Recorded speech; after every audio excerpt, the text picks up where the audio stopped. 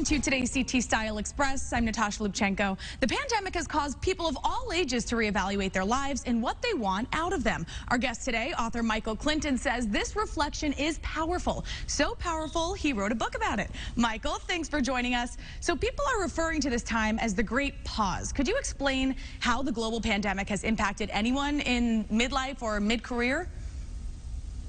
Yeah, thank you. It's great to be with you today. I mean, I think what we've learned in the last 18 months is we've gone into a lot of deep thinking about, are we doing the right thing? Are we doing the right jobs? Are we with the right person? Are we living the life we want to live?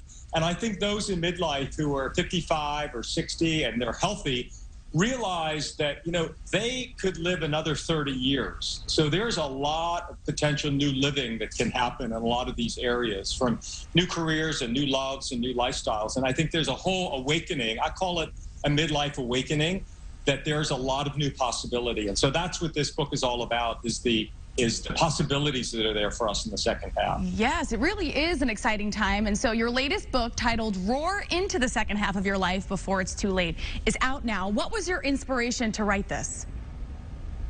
Well, one of the things I was thinking about is that a lot of what's been written and was out there is about winding down. When you're 50 plus, it's all about the winding down of your life. And I think we should be winding up our life. So I went out and found 40 amazing people who've completely rethought their lives in their 50s and started on an exciting new journey. And then we put a lot of tools and practical tips and resources in the book as well, so that people really had a roadmap to say, how can I do this? How can I live a different kind of second life? Because we have a lot of possibilities and opportunities since we're going to be living longer in a healthier kind of way. So it was all about winding up. Yeah, this is very timely with all that's going on in the world. And I know that ROAR is an acronym. Can you tell us what it means? Sure. ROAR, thank you. It's in 4 parts, so we wanted to make it a simple formula for people. R is reimagine. What is your favorite future? What do you want your next, decade, 2 decades, 3 decades to look like? O is own who you are. Own where you are right now. Take a brutal assessment. Own your health numbers. Are you taking care of yourself? Own your financial numbers. Own your age. I like to say 60 is the new 60. 60 is not the new 40. Let's own it. And own your last number. Go to 90 and work backwards. What have you done? What's your legacy, your contribution?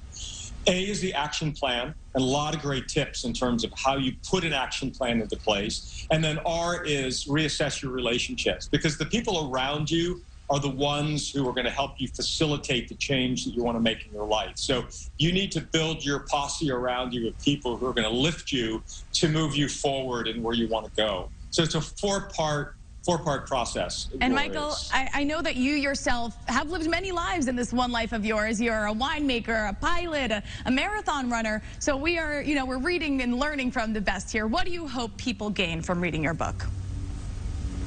What I want people to take away from this book is that it's a new second half. There is a new script that is being written. What was handed to us is no longer relevant.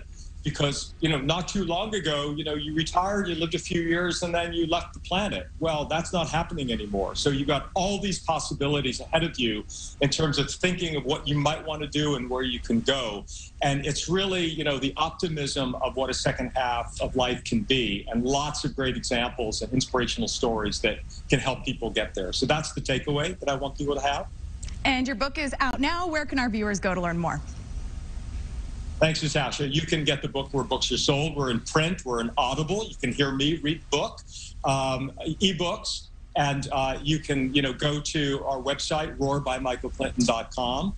But, the book's out and available right now. So, yes, thank you, Natasha. Of course, Michael Clinton, you are preparing us well for the Roaring 20s. Thank you so much.